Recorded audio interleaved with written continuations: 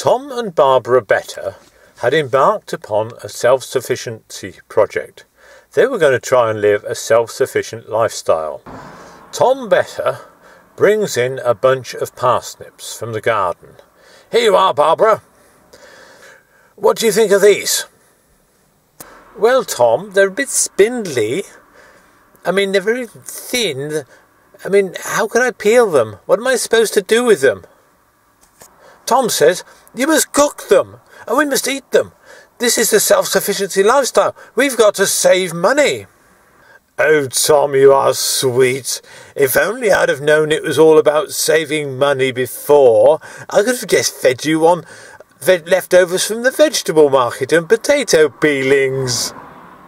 We could have saved lots of money then."